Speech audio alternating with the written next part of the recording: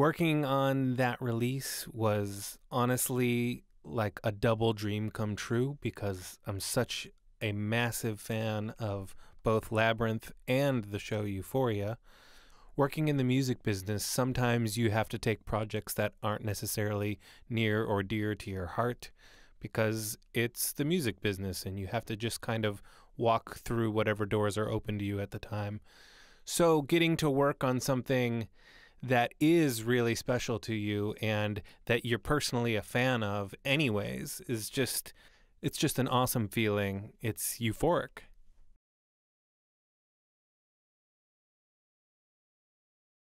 One of the memories that sticks out about working on this soundtrack was getting a call from management telling me I was going to be part of the project, which was awesome, but also that there was about 40 plus songs and some of them needed to be mixed within a day or two because they were going to be added to episodes that were right about to air.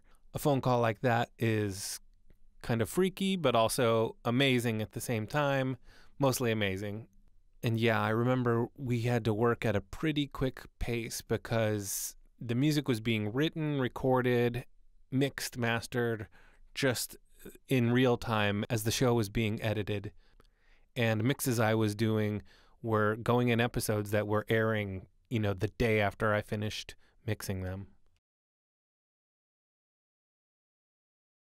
My favorite track from the album, very, very hard to pick one out. It's like all killer, no filler. I remember hearing I'm Tired and just like wanting to cry. I remember hearing Elliot's song and thinking what a brilliant, beautiful tune. Love hearing Dominic Fike, Zendaya, and Labrinth all singing together and doing harmonies together. There's a song called Skeletons, which I think showcases Labrinth's awesome ability to interlace different genres. There's a really gorgeous song called Angels Sing that just has so much soul in it, and Labrinth's vocal delivery is just so heartwarming. I'd have to say my favorite song is maybe not a super popular song on the album, but it's called Dracula, and I just remember hearing it, and the changes in it are so like cinematic and dramatic and shows a really cool side of Labrinth that he doesn't get to show necessarily in his pop music.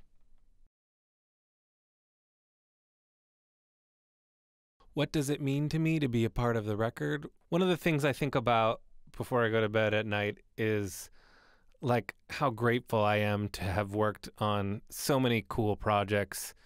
And a project like this one is what I dreamed about as a kid, thinking, I just want to be a part of making some really great music that goes out into the world. That's my ongoing goal in life, and working on an album like this fulfills that goal.